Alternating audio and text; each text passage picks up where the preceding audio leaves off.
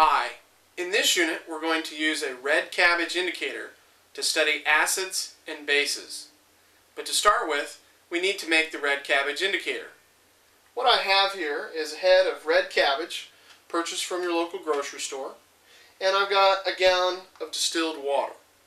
You'll need both of these to make your red cabbage indicator. Now, what we need to do first is we need to chop this up and shred it, and then we need to put it in a pot of boiling water. Alright, the first thing I want to do is I want to quarter my head of cabbage.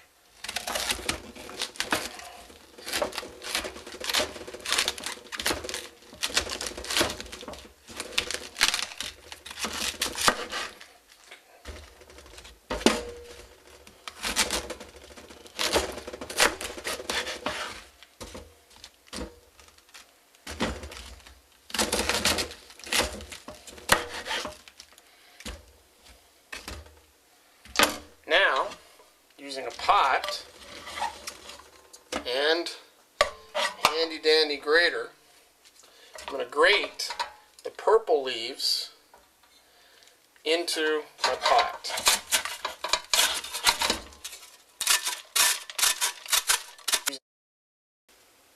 Okay, now that the cabbage is finely shredded, we can fill the pot with water.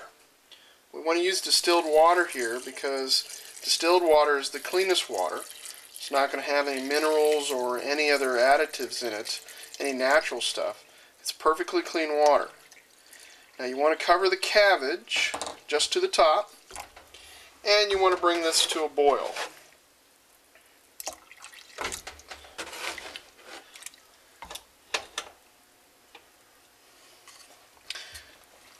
As it's heating up, you want to stir occasionally to moisten this, to keep it all nice and evenly heated, so that we release the indicator pretty uniformly and get as much out as we can.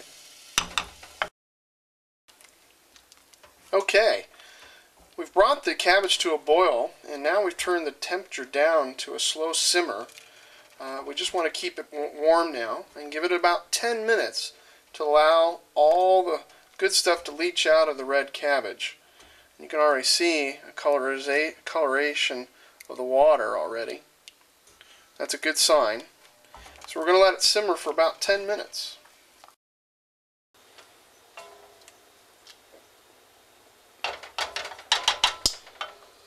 Okay, it's been about 10 minutes. Now what we want to do is we have to strain the red cabbage from the water. So we're going to get a head start on it by either using a slotted spoon or a strainer. We want to get out most of the big stuff first. A slotted spoon works well. You might want to squeeze the remaining juice out against the sides of the bowl as well, or against the sides of the pot.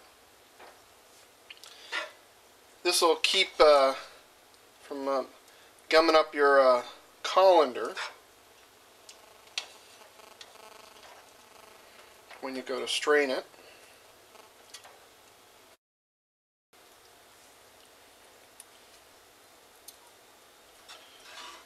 Kind of gotten down to the small stuff now, so I'm using my strainer to get some of the other remaining stuff that now the slotted spoon's not catching.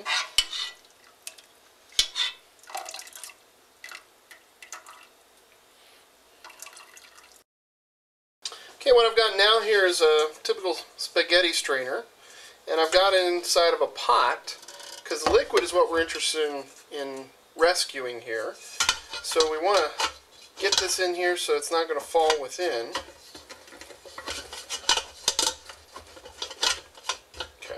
And now I'm going to pour the cabbage from the pot into this to strain out the cabbage to keep the liquid. Okay, you've done a good job straining. You've got most of the cabbage already.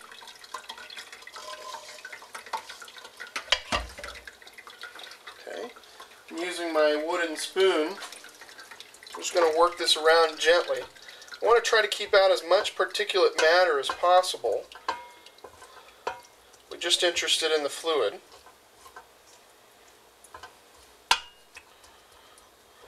There, that's about it. Now, be sure to let the liquid cool down before you use it.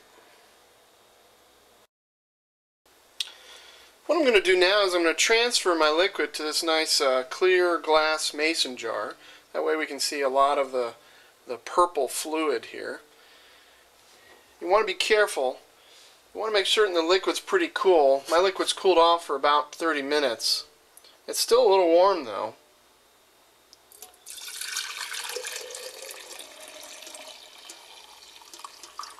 Okay. And again, if you put about half gallon in to start with, you're going to have about a half gallon of water left. So you want to be careful and don't overfill your. One of the nice things that you can do is you can make your own litmus paper by simply taking a coffee filter and cutting it up into strips. Here I'm just going to cut pretty broadly. Okay. And make some strips out of this. Okay. And then we're going to soak these into our litmus, into our red cabbage indicator. Now the other thing you can do is you can take a little bowl like this with your coffee filters and fill the bowl up, making certain to give this a pretty good soak. And then you're going to have to take the coffee filters out and dry them. And once they're dry, you're going to have litmus paper. What I have now are 3 bowls here that I've filled with my red cabbage indicator.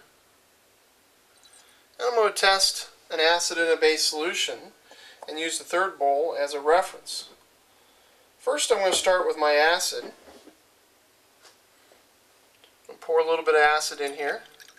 You can see immediately what happens. It turns a nice shade of red. Use a spoon to stir. Now I'm going to pour in my base. You can see what color the solution turns when I have a base. It's a nice turquoise color. And you can compare that with the indicator solution that's not been tested.